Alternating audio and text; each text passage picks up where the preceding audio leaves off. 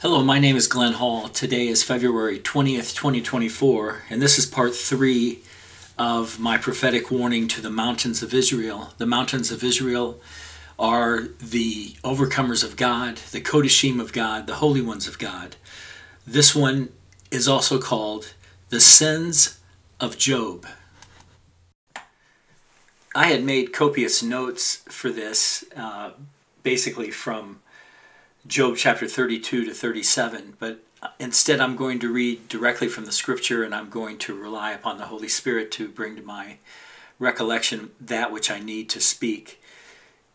You will recall the story of Job. You, I assume, understand the basic beginning of that. If you don't, go back and read chapter 1 and chapter 2.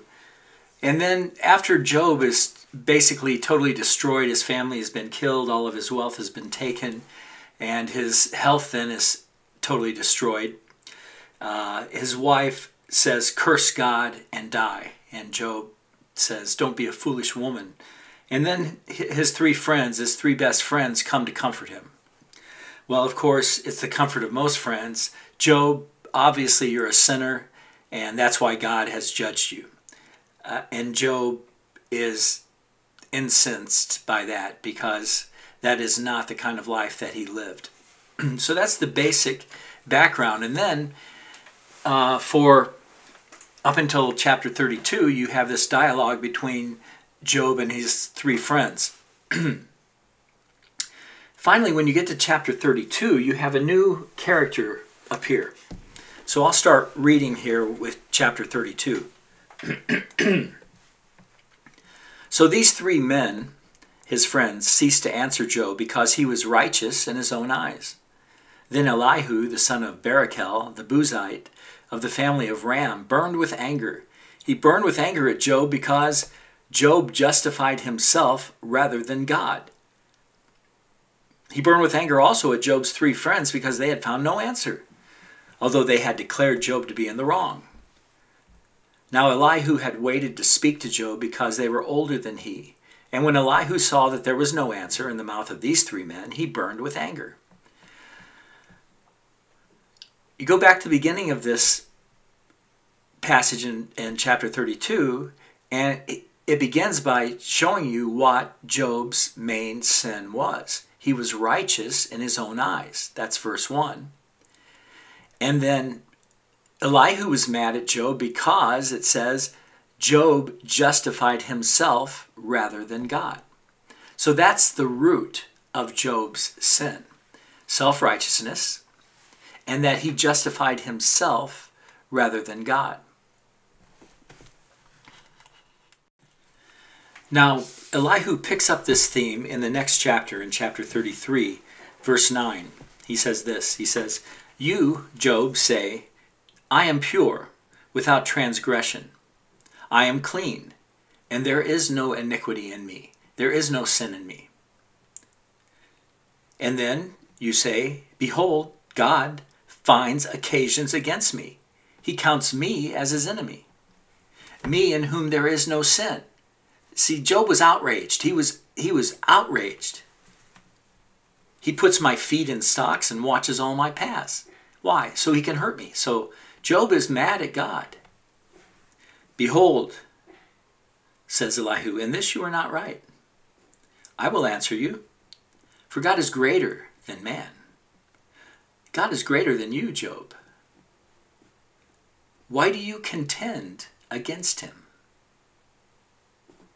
saying, he will answer none of man's words?"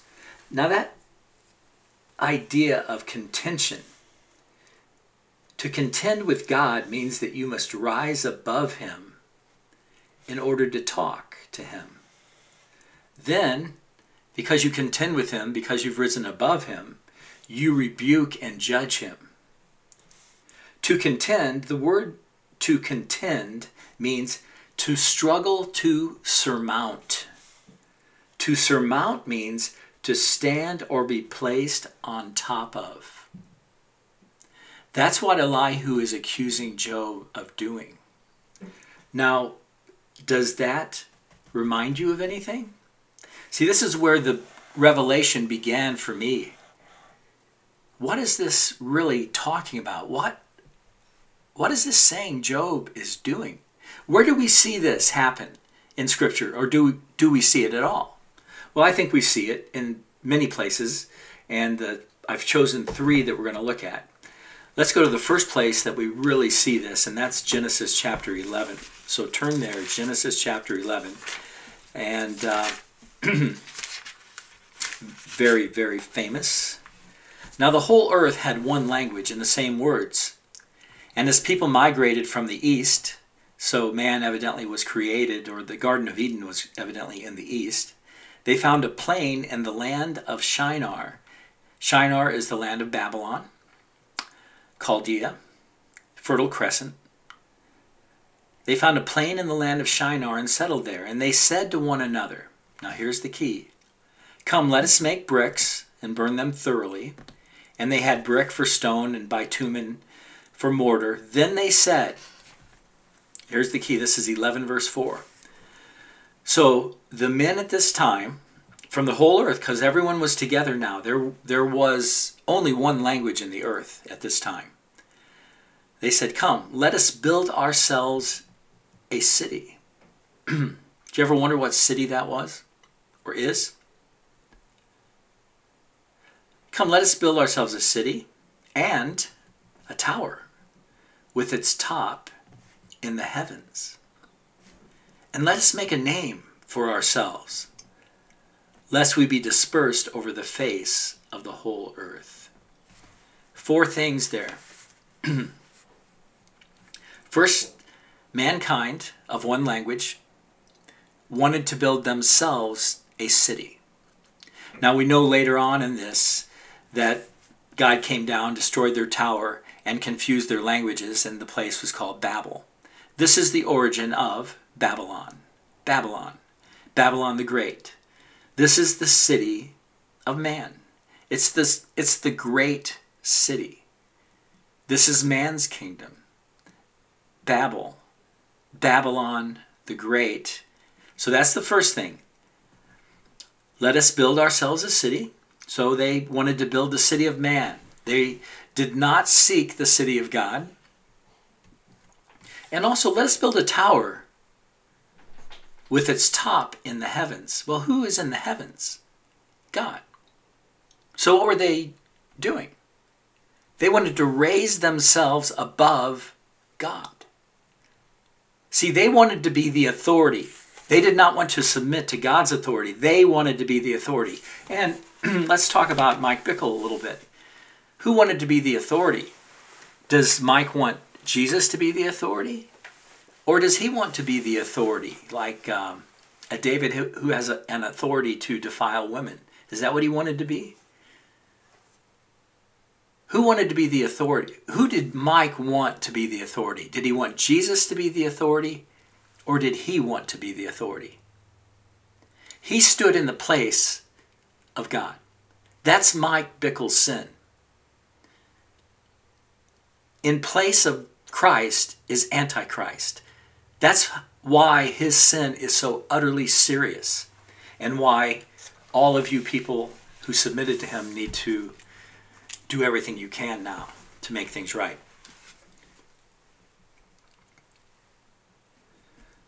So, 2 things. They're going to build the kingdom of man, which is a satanic kingdom, not a godly kingdom, not a holy kingdom. Number 2, they wanted to raise themselves over God. They wanted to be greater than God. Number 3, they wanted to make a name for themselves. They were not interested in Christ's name. They don't care about their new name. Remember, I read to you earlier today from book of Revelation, chapter 3, the Church of Philadelphia. God will give the overcomers a new name. Jesus will give them a new name. Overcomers care about Christ's name. Overcomers care about the name that Christ will give them. Overcomers are not Antichrist. Overcomers do not put themselves in the place of Christ like the entire church does. That's the difference. And number 4, we're going to do this because we don't want to be dispersed over the whole earth. We want to decide our future. We don't want God to decide the future for us. I want to decide because I'm going to ascend over God and I'm going to make the decision. Okay. Do you see? That's what Elihu is accusing Job of doing. Do you see how serious that is? Oh, it's utterly serious because that's the sin of Mike Bickle. That's the sin of IHOP. That's the sin of all the leaders of IHOP. That's the sin of the church, of all the church. That's the sin. That's the danger for the overcomer. Do not exalt yourself over God. Humble yourself before the Lord your God. That's the first example. Now let's go to the second one. Isaiah chapter 14. Isaiah chapter 14, very, very interesting verse. And everybody knows this from the King James versions of the Bible. In fact, I think I'll look it up in the King James version here. Isaiah 14, verse 12, King James Version. How art thou fallen from heaven, O Lucifer, son of the morning? How art thou cut down to the ground, which didst weaken the nations? For you have said in your heart, I will ascend into heaven. I will exalt my throne above the stars of God. I will sit also upon the mount of the congregation in the sides of the north. I will ascend above the heights of the clouds. I will be like the Most High. Yet you shall be brought down to hell, to the sides of the pit. In the English Standard Version, it says this: How you are fallen from heaven, O day star, son of dawn. How you are cut down to the ground, you who lay the nations low. You said in your heart, I will ascend to heaven, above the stars of God. I will set my throne on high. I will sit on the mount of assembly in the far reaches of the north. I will ascend above the heights of the clouds. I will make myself like the Most High God. But you are brought down to Sheol, to the far reaches of the pit. That's verses 12 to 15 of Isaiah 14. Now, do you see how that is exactly the sin of Babel? That's exactly what those men at Babel did, isn't it? It's exactly the same sin. And now let's go to another place where we see this same sin. This is Ezekiel 28. It's easy to remember because 28 is double 14. 14 times 2 is 28. So you have one example in Isaiah 14. First example is Genesis 11, then you have Isaiah 14, and now we're going to go to Ezekiel 28. Now, Ezekiel 28 starts like this, verse 1. The word of the Lord came to me, Son of man, say to the prince of Tyre, thus says the Lord I am. Because your heart is proud, and you have said, I am a god. I sit in the seat of the gods, in the heart of the seas. Yet you are but a man, and no God, though you make your heart like the heart of a god. Are you indeed wiser than Daniel? No secret is hidden from you? By your wisdom and your understanding you have made wealth for yourself, and have gathered gold and silver into your treasuries. By your great wisdom in your trade you have increased your wealth, and your heart has become proud in your wealth. Therefore, thus says the Lord I am, because you make your heart like the heart of a god. Therefore, behold, I will bring foreigners upon you, the most ruthless of the nations, and they will draw their swords against the beauty of your wisdom and defile your splendor. They shall thrust you down into the pit, and you shall die the death of the slain in the heart of the seas. That means among mankind. Will you still say, I am a god, in the presence of those who kill you? Though you are but a man and no God, in the hands of those who slay you, you shall die the death of the uncircumcised. the uncircumcised in heart. You shall die the death of those who do not believe in God. By the hand of foreigners, for I have spoken, declares the Lord God, I am. This is the sin of Job, who was raising himself above God. He did that by believing that he had the right to accuse God and correct God. In doing that, he lifted himself higher than God. He became God's counselor, God's teacher, God's ruler. Do you see how serious that sin of Job is? That is the sin of Job. And we will look at that now in detail. So Elihu clearly discerns where Job is coming from. Going back to Job chapter 33, starting in verse 9. Job, you say, I am pure, without transgression. I am clean, and there is no iniquity in me. There is no sin in me. Behold, God finds occasions against me. He counts me as his enemy. He puts my feet in stocks, and he watches all my paths. Behold, Elihu says, in this you are not right. I'll answer you, for God is greater than man. Why do you contend against him? Why do you lift yourself above him like the men at Babel did, like Lucifer did, like the king of Tyre did? Why do you lift yourself above God, he says? Why do you contend with God, saying he will answer none of man's words? For God speaks in one way and in two, though man does not perceive it. See, God speaks to us all the time, but we don't understand it. Sometimes in a dream, sometimes in a vision of the night, when deep sleep falls upon a man, while they slumber on their beds, then he opens the ears of men. Do you pray that God will open your ears? Father, I pray you will open our ears to hear even now. As your Holy Spirit speaks, open our ears to hear. God speaks in one way, and two, and more, though man does not perceive it. In a dream and a vision of the night, speaks when deep sleep falls on men as they slumber on their beds. He opens the ears of men and terrifies them with warnings, that he may turn man aside from his deed. God speaks to us to turn us aside from our evil deeds and conceal pride from a man. He keeps back his soul from the pit.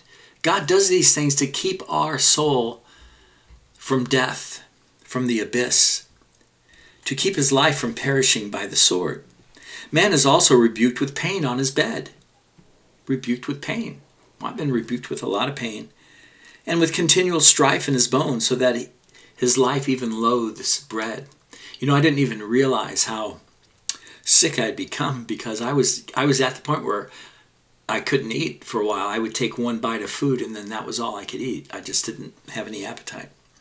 And that was within the last 3 weeks. That all changed within 3 weeks.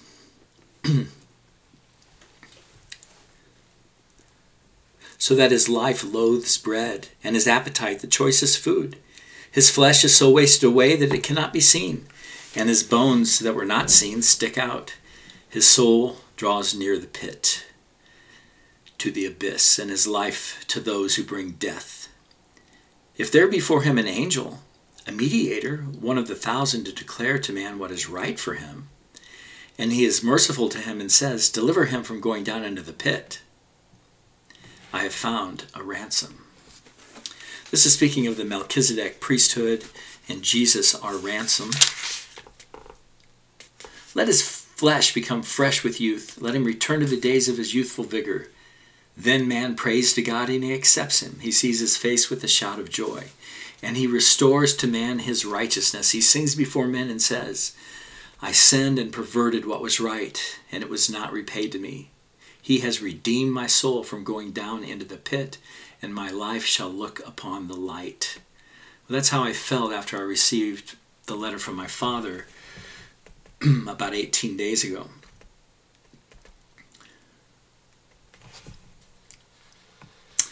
Now let's go down to Job 34, verse 7. What man is like Job, who drinks up scoffing like water?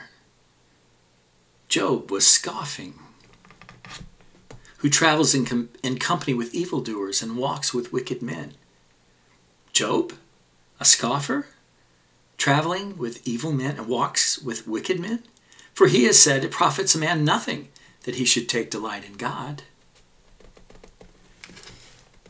Therefore hear me, you men of understanding. He's talking to Job and his three friends, because his three friends, Job's three friends, could not answer Job. Far be it from God that he should do wickedness, and from the Almighty that he should do wrong. See, that's ultimately what Job was accusing God of, was doing wickedness, was treating him wrongly. Job was accusing God of sinning. God sinning? You know, the sins of Job started with self-righteousness, and he lifts himself above God, accuses God of sinning, scoffs at God. Okay.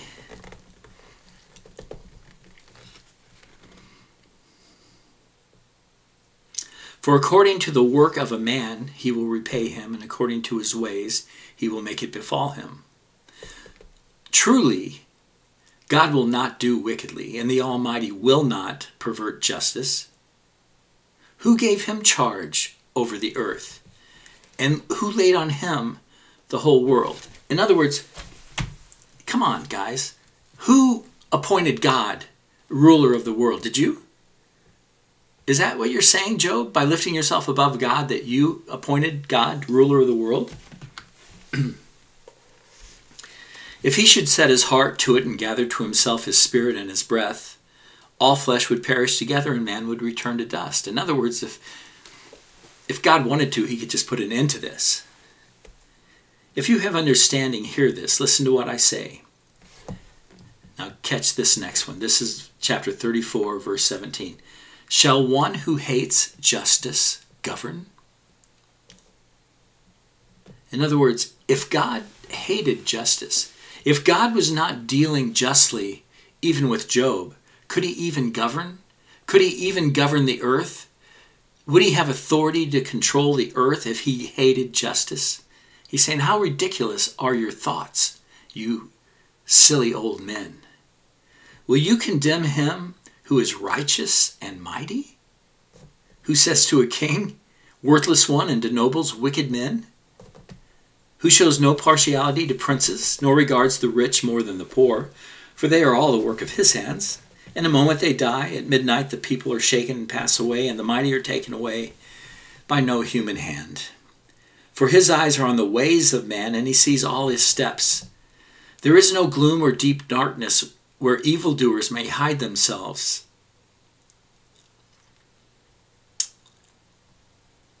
And then he says this, and this is so profound. Verse 23, 34:23. For God has no need to consider a man further, that he should go before God in judgment. That's kind of a mysterious verse. Here's what it means. If you think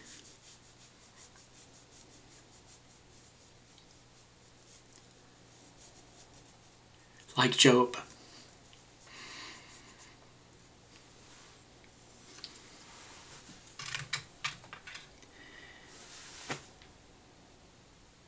if you lift yourself above God, if you put yourself in the place of God, if you contend with God,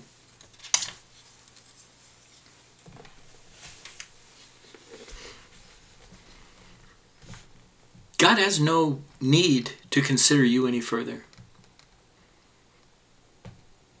Not even so much as that you should even come before him in judgment. In other words,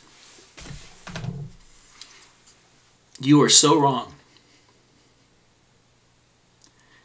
that you can't even come before God in judgment yet.